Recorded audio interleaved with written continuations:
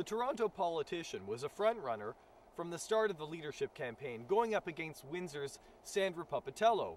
Kathleen Wynne has been a community activist, a school trustee, and a former cabinet minister of Premier Dalton McGuinty before being elected as the premier designate for the Liberals.